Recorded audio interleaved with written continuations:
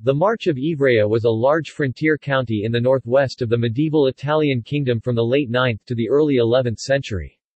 Its capital was Ivrea in present-day Piedmont, and it was held by a Burgundian family of margraves called the Anscarids. The March was the primary frontier between Italy and France and served as a defense against any interference from that state.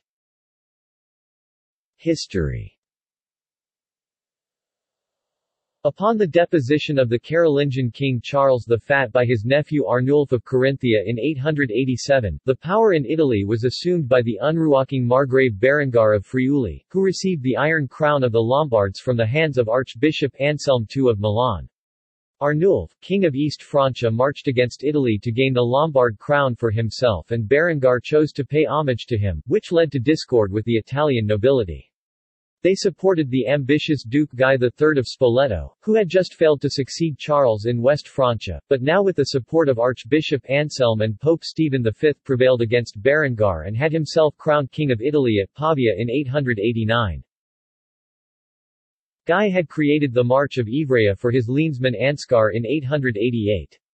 Ansgar and his relatives had been some of Guy's supporters in his failed quest for the French throne. The initial Eporadian March consisted of Piedmont and most of the Ligurian coast with the counties of Acqui, Alba, Asti, Bregella, Oriat, Turin, Ivrea, Vercelli, Pombia, Stazona, Bulgaria, Lomello, Savona, and Ventimiglia. Ansgar remained a loyal supporter of Guy and his son Lambert, even when King Arnulf, called by Pope Formosus, again invaded Italy in 894. Upon Lambert's disposition in 896, however, he turned to his rival Berengar of Friuli, who managed to secure his rule in Italy after Arnulf's death in 899. In 902, Ansgar bequested the lands of Ivrea to his son Adalbert I, who had married Berengar's daughter Gisela. Adalbert, however, was on bad terms with his father-in-law. Together with Margrave Adalbert II of Tuscany, he backed Berengar's Bossonid rival Louis the Blind, king of Lower Burgundy, Provence. Louis was defeated and Adalbert had to flee from his Margraviate to neighboring Provence. Nevertheless, he returned with his new ally King Rudolf II, king of Upper Burgundy. Both finally defeated Berengar at the 923 Battle of Firenzuola.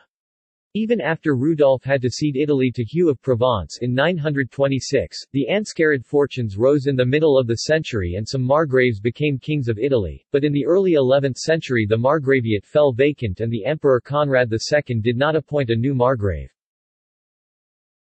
Margraves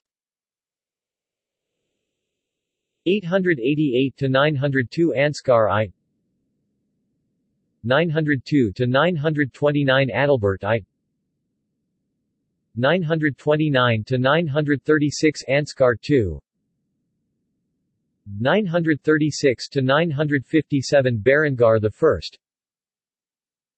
957–965 Guy 965–970 Adalbert II 970 c. 990 Conrad c. 990–1015 Arduin. Sources.